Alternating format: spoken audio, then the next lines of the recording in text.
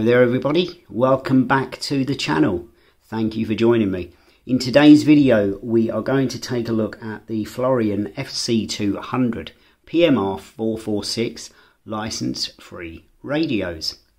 In this video we're going to take a look at the radio itself, have a look at its features and just have a little bit of an overview of what you get for your money. So without further ado, let's get into the video.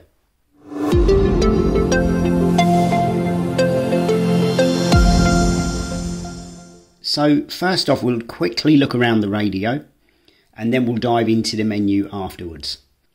We have at the top, we have the fixed antenna. In the middle we have a small lamp.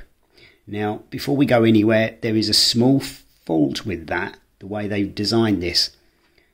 If you press the lamp button, even though the radio is off, it switches the lamp feature on, which is not very good. Unfortunately, I've had this in my pocket this morning, and when I got home I noticed the lamp was on, so it switched itself on in the pocket. So just bear that in mind if you're going to be using this in your pocket or in your bag. You can quite easily turn that lamp on and possibly drain the battery. So moving on to the back, we have the obligatory belt clip and we've got the battery cover there. It takes 3 AA batteries, and I have some rechargeable batteries in there because you can recharge the batteries inside the handset. Moving on to the right hand side, we've got a really nice little grip on the side, and we've got a little rubberized cover which is for your accessory port and your charge port, so you can plug in an earpiece and you can charge it from there. Moving on to the left hand side, again we've got this nice grip with the PTT switch, which is again rubberized, and there's a nice click off of it when you use it. Moving on to the front of the radio, we have the call tone button, we have the lamp button, we've got the up and down arrows, we've got the menu which doubles as a lock button, and we have the scan and monitor button. So it doubles as two things. So a short press of the scan button will scan your radio, scan through the channels. And if you press and hold it, it will open the squelch and you can possibly hear weaker signals. And just down here to the right, we have the microphone. And we've got a fairly decent speaker in the front there. On the main screen, we have our battery monitor on the top left. Then the large number in the middle is your channel. Then the 2 smaller digits are your interference eliminator code. Now this radio comes with 121 subcodes, which basically means it will block transmissions from unknown sources. Then down on the right hand side we have the receive icon. So if I press the PTT, there we go, little transmit icon comes up. So by pressing the menu button, we can select which channel we want to go on. Now remember, this handset has 16 channels to choose from. And to select the channel, we simply press the PTT. Going into the menu again and selecting the 2 smaller digits, that is the noise elimination code. Basically it's a subcode. And having that set to any one of the 121 available codes, it will eliminate all other unknown transmissions on that channel. So if you've got 2 of these, like I have in the set, and you set the code to, let's say, code number 2, and you have the other set on code 2, the handset will only receive signals from each other. Next up in the menu is the call tone. You can really annoy your friends with these.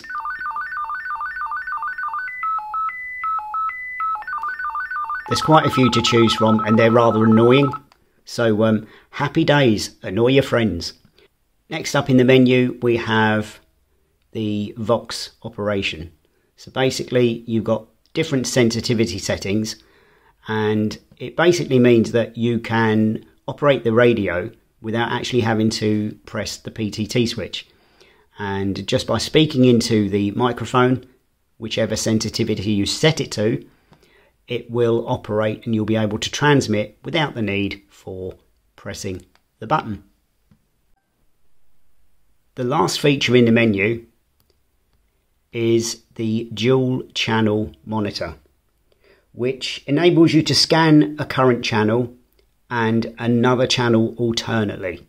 So another cool feature. But that really is it for the menu system. Something that I want to make a note of in the video is that when you get yours, you will probably have this really annoying key tone, which you probably won't want. And this is turned off, not via the menu at all. It's actually turned off by switching off the radio, pressing the down key, and switching on the radio. And now keypad tones are gone. Another feature that this radio has that you can't actually turn off in the menu is the Roger beep or the Roger tone. So when you finish your transmission, you get this little beep. To turn that off, you turn off the radio and you press the up key and turn the radio back on. And now when you finish your transmission, no Roger beep at all. And to turn it back on, it's just do the opposite. So you press the up key as you're turning it back on. One feature that's missing in this menu system is the high power mode. Now, the reason that this does not have a high power mode is because this is the UK spec PMR 446 radio. Now, if you were to buy this from, let's say, China, and you buy them from eBay, Wish, Banggood, AliExpress, and all those other shopping sites, the chances are you will get one with the high power mode in the menu. Now, here in the UK, we are limited to what we can use on 446 to keep 446 license free.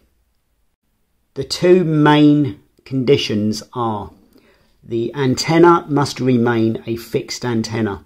So any form of modification to the antenna or adding a different connector to accept a different connection antenna, you're breaking those licensing conditions. And we also must use a strict power limit of half a watt, 500 milliwatts. That's all we can use. Any more than that and we are breaking the licensing conditions which keep the license free. Now, if you buy these radios from China, the chances are you're going to get the set with the high power mode. Now, albeit the high power mode on these radios are 1 watt, it's still breaking that licensing term or condition. So it's just worth bearing in mind. This one, the high powered mode, these radios, is disabled in the menu system. Even though using low power and half a watt, the range of these radios are advertised at 5 kilometers, which is 3.1 miles. Now that depends on your environment. If you're in an open area, it's quite possible. But if you're in an urban environment, your range is going to be greatly decreased. It's just worth bearing in mind that PMR 446 really is for same site comms. So it's less than line of sight usually. But it's great fun and your range can be greatly increased if you go up on top of a nice hilltop or some high ground, and you can get some good long distance contacts even on half a watt. And especially if conditions are running very well, you can do pretty good things. Ideally, I would take these radios out and do a field test of some sort and actually tested them out in the real world. But unfortunately, due to our current situation with the COVID-19 pandemic, I'm unable to do so with our current lockdown here in the UK. However, later on in the year, fingers crossed, with the lockdown lifted, I will take these radios out and I will do some real world testing. If you're in the market for a budget PMR radio and you don't want to really break the bank, then these are well worth considering. So I'm going to end the video there, and I hope this video was of some help or some use to you. And if it was, maybe consider giving it a little like down below. Dislike is there as well. I don't mind, I really don't. And also, if you're new to the channel, maybe you could hit that subscribe button too, because I really do appreciate every single subscription. In these testing times that we find ourselves in, I want to genuinely wish you all very best of health, to stay safe and look after one another. And until the next video, everybody, I want to wish you all the best. 7-3.